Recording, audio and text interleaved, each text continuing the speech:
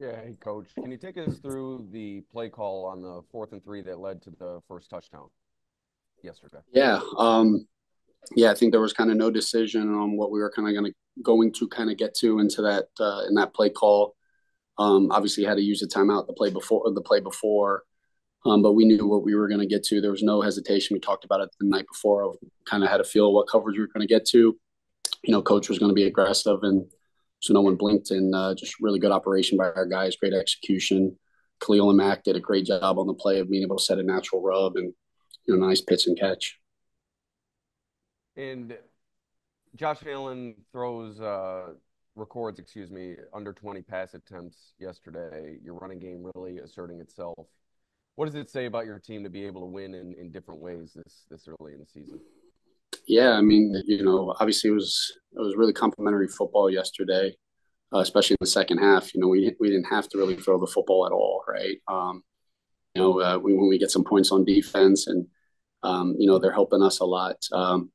But yeah, I think the biggest thing is throughout the season just finding different ways to win. Whether it's maintaining the being able to win up front, rushing the football, and there's going to come time and place when we're going to have to throw the ball 50 times. It's about us just being willing to be able to adjust to how the game's being played and being able to dictate the terms also, and know that hey, we can win any way that we need to. And so, watching a guy like Josh and just loving life, no matter whether he's throwing it 10 times, whether he's throwing it 50 times, but just how he was out there having a lot of fun, and taking what the defense was giving him and leading out there, not having to do everything was a lot of fun to see. Thanks for your time.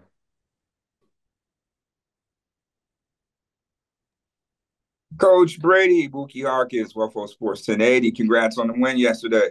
Thanks, appreciate you. We got Mafia upside down. We got Hollins on the shirt. You No full question. fledged today. I'm all in. I'm all in. I'm all Buffalo. Absolutely, man. Speaking of all in, last year James Cook was an integral part of the team's success heading into the second half of the season. Just care to talk about the importance of Cook's maturation that you see going forward in these two games. Yeah, he's really confident.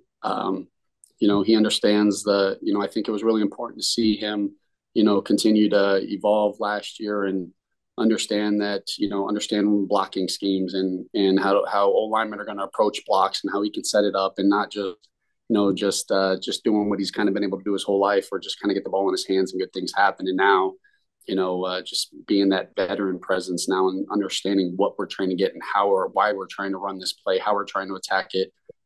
His patience, his understanding, and he's playing confidently. And as you guys know, whenever guys are playing confidently, good things are going to happen. And we have all the confidence and faith in Jimbo to in any role. And last night he made he had those opportunities and made the most of them. Absolutely, man. And here it is, week 2. You guys are continuing to, pile up those chunk plays, 2, which led to scores. You're rather consistent, inside the red, going 2 for 2. How dangerously important is red zone efficiency, especially with the weapons that you have on display?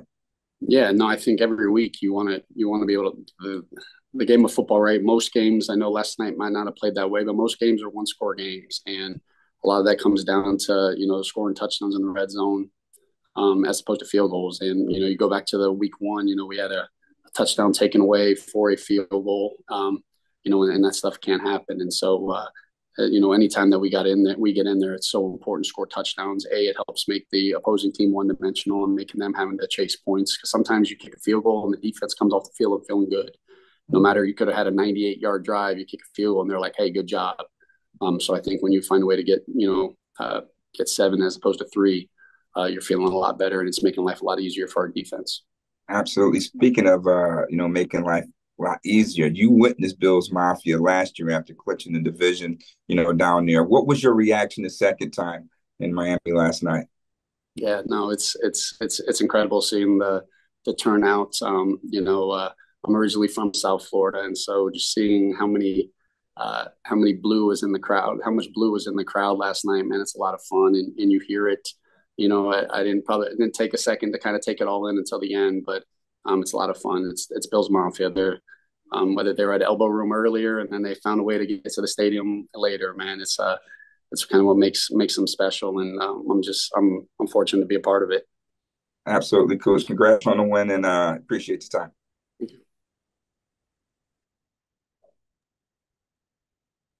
Hey Joe, what have you made of Josh's decision making over the first couple of games? I've been pleased with his decisions. I've been pleased with his footwork, been pleased with his understanding of, the scheme and what we're trying to get done with it, and he's doing a really good job with it. He's playing confident, and anytime that stuff's kind of going hand in hand, good things are going to happen. And fortunately, we didn't have to do much in the second half. With, like I said, with what our defense was able to do and the lead we were able to get. That we didn't ask him to have to do much in that situation, but from a decision standpoint, I like where he's been at so far.